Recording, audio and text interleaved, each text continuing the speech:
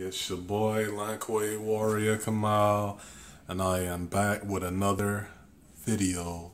And in this video, I'm going to be reading from the Bible. I'm going to be reading Genesis chapter 24, so turn with me to Genesis chapter 24, and I'm going to be reading verses 33 through 36. Then food was set before him, but he said, I will not eat until I have told you what I have to say. Then tell us, Laban said. So he said, I am Abraham's servant.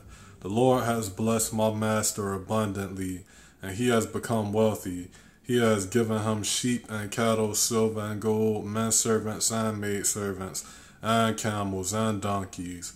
My master's wife Sarah has borne him a son in her old age, and he has given him everything he owns. May the Lord bless the reading of his word.